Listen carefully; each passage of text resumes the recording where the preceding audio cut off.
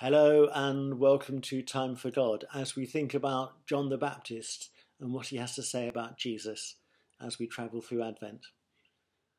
A man went into the confessional. Confessor, I have stolen a fat goose from a back garden. Priest, that is very wrong. Confessor, would you like to accept it, Father? Priest, certainly not. Return it to the person you stole it from. Confessor, but I have offered it to him, and he won't have it. Priest, in that case, I suppose you may keep it yourself. Confessor, thank you, Father. Later that day, the priest arrived home to find that one of his geese had been stolen from his back garden. Sometimes you have to listen very carefully to what people are saying to really understand what they mean. Even at the time, people were confused about who John the Baptist is. So confused that the powers that be in Jerusalem send important people, priests and Levites, out into the countryside to find out. And they fire away with their questions. Are you this? Are you that? It sounds a bit like the Today programme on Radio 4. But such rapid questions do not always reveal worthwhile answers. Sometimes we have to pay attention to the whole picture and listen very carefully. The person may not be able to explain themselves within the scope of our questions. This is the problem today. The people asking John the Baptist who he is don't understand the truth that he's trying to tell them. They want a nice, easy label to stick on him, something they can dismiss and then get on with something else. But he refuses to fit into any of their neat categories, to the extent he answers no to all of their questions. Are you the Elijah? No. Are you the prophet? No. But negative answers need not be, well, negative. They can tell us a lot, gradually bring us around to what we need to know, a bit like the old 20 questions, if you remember. It seems that these religious inspectors are asking more about John's ancestry and genealogy than what he is actually doing. In fact, he is asked variations on the same question 3 times, and 3 times he responds in the negative. And there is clearly more to John than just the yes-no game, and he sees that there is a subtext going on. It is tempting to assume that the religious people are out to discredit John the Baptist. But just for a moment, let's imagine that they've come out of curiosity, thinking that finally the Messiah might actually have appeared. But John rejects every single label they try to pin on him, and so we are told not very much about who John is, but a lot about who he is not.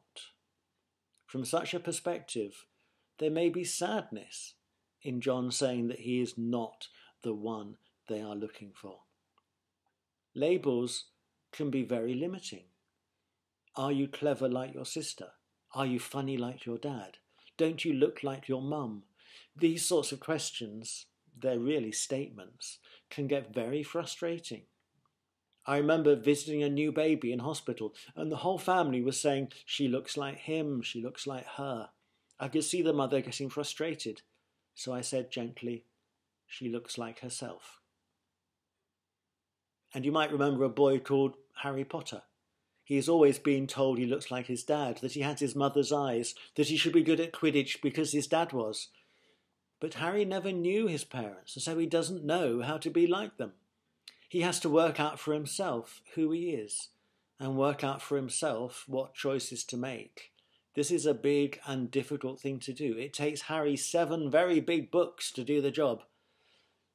But he gets there eventually, and, spoiler alert, good wins in the end. And actually, we all have something similar to do. We all have to think about who we are, what is important in our lives, what we are looking for, who we are like, and what is our life's work. We aren't anyone else. Each one of us is unique. And John the Baptist's work, his identity, is to make way for Jesus, to prepare people for the Messiah. The leaders from the temple struggle with this, growing increasingly desperate and not wanting to return to Jerusalem with only a negative answer. So finally they said, "Who are you? Give us an answer to take back to those who sent us. What do you say about yourself?"